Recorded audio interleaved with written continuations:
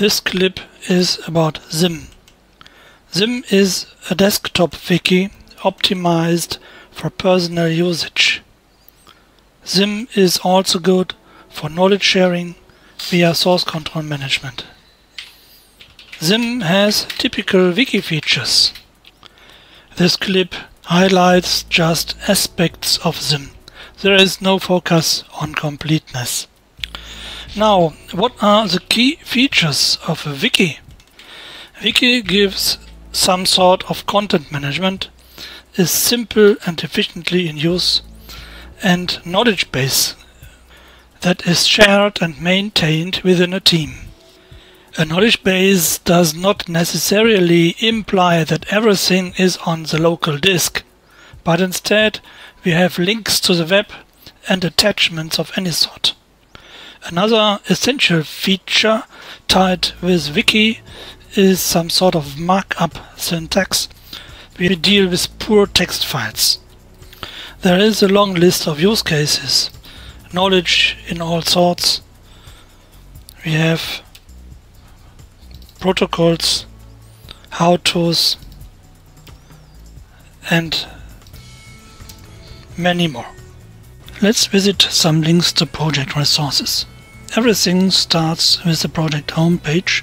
It's a wiki organized as in the home introduction, in a short summary of the main features of the Zim book, screenshots area with screencasts and others, download area, and contribution area, where you find your way to the project information with management information and bug reports.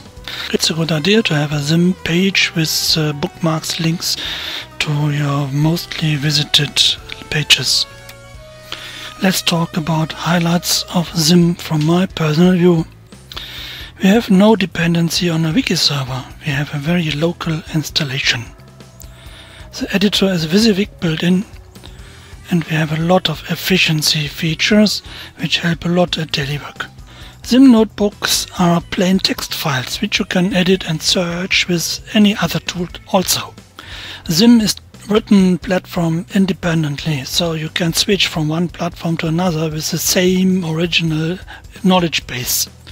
The Zim core functionality may be and is already extended with plugins. Important plugins cover spell checker, attachment browser, GNU-plot graphics, tags and task lists, printing and version control like Git, etc. and many more. Changes on files and directories are indicated to the distributed source code management automatically. That's what I mean with Zim is prepared to use something like Git. Therefore, even if collaboration in a team is easy, Zim is designed and optimized for a single user operation.